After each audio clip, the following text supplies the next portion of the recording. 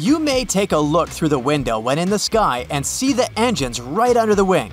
The thought may go through your head something like, "Oh, how fascinating. That little thing is what keeps us in the air at 37,000 feet." And after that, you go back to your movie, book, or iPad.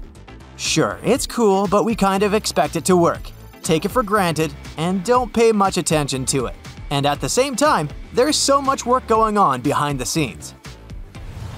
Fasten your seatbelts. Today, we're going to find out what it takes for a plane engine to be ready to go. Before you set foot on a plane or before its engine even starts operating, it must undergo many tests to prove it's safe. In one test, for example, they shoot water in the engine at very high pressure. Most engines change through time. Engineers tend to always build something new, improve some features, and generally upgrade engines to make sure they work the best they can. This part is certainly fun, or at least it is until the engine meets Mother Nature.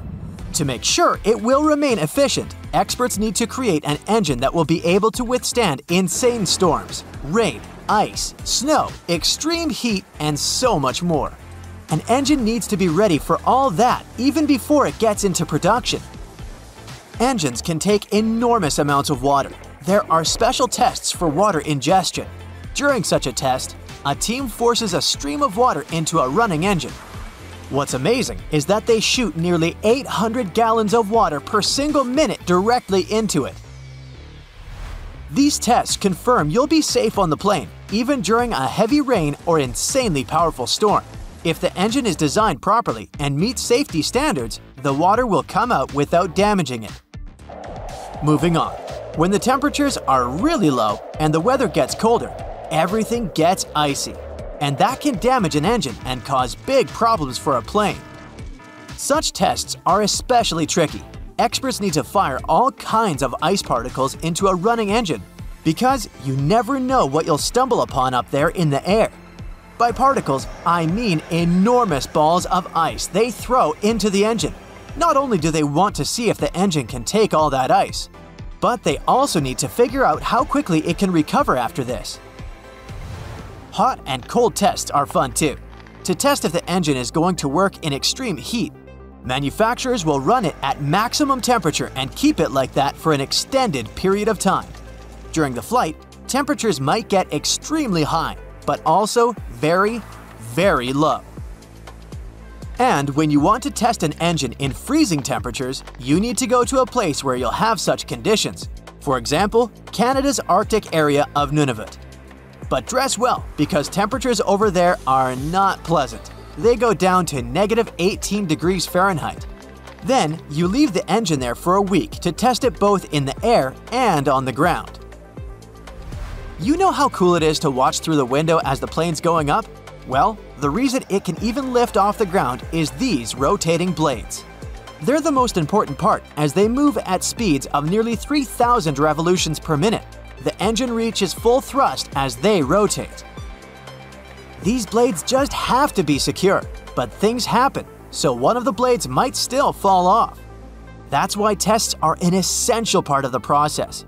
You can see if some of the blades are not attached firmly enough and fix it, so there's no chance they break off, especially while the plane is flying. If a blade falls off, it might hit other moving parts. It has happened in the past with some planes, so now tests are very strict. They allow specialists to understand if blades are set well before they get attached to the plane. During the test, engineers put a small explosive at the base of one of those blades. At the moment when someone starts the engine, bam! Oh wow, that's how you see if the blade will stay inside the chamber of the engine. If it breaks off, the team goes back to the drawing stage. They know they need to redesign it and repeat the test. Even if a blade is as small as your finger, it can cause lots of trouble to the engine and, by that, the entire airplane. Speaking of blades, have you noticed those little white spirals you can see here in the center of an engine? They look cool, but they're definitely more than that. They're primarily there for the safety of the crew on the ground. Crew members usually can't hear it when the engine is running because they're mostly wearing hearing protection. Thanks to these spirals, they can see when the engines are on, so they can stay at a safe distance.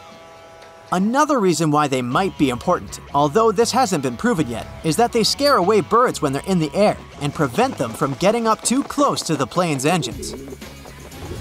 So you're up there in the air, relaxing and reading your favorite book that keeps you calm. You're not a fan of flying, especially… Oh no, the captain's speaking, saying you might go through some turbulence because you just got caught in the middle of a storm. He says there's nothing to be afraid of. It's normal, even though the chances of lightning hitting your plane are very high at such altitudes. An average commercial airplane gets struck by lightning approximately once a year, and it can be very tricky to deal with this. In the past, some planes experienced that and even had to make an emergency landing. So, engineers needed to create a test to make sure a lightning strike wouldn't shut the engine down. They use lighter materials, like carbon fiber. These materials don't conduct electricity well, so they end up in both engines and the basic structure of the plane. Manufacturers also add a layer of foil or metal mesh, which makes the airplane even more protected from lightning strikes. So, when the captain asks you not to worry, it's not about giving false hopes or anything like that. With the existing system, you most likely won't even feel when lightning hits your plane. There are 3 stages of testing a finished airplane. During the first one, you check the system without the engine running. During the second one, the engine is running while mounted on a special stand. And the ultimate stage, and kind of best part, where you want to check if everything works right, is the in-flight test. You put the engine in a couple of different situations. Once the plane is in the air, the engine needs to show it can produce thrust. Remember those blades? It takes approximately 2 years to build an engine and set it for testing. Tests seem like something you can do within a short time, but in reality, this process can last for up to 5 years for a single model. When manufacturers launch a new design, they will use the first engine they built just for testing. That means that this particular model will never fly commercially. There are many more tests there, of course, like wing flex testing, for example. Wings flex during turbulence.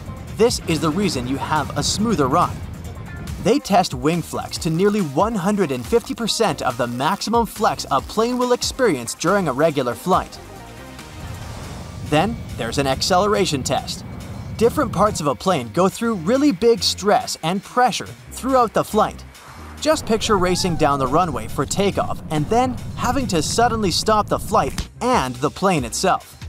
Acceleration tests basically apply strong forces to the components, or even the whole frame of an aircraft, just to make sure it will withstand all that stress.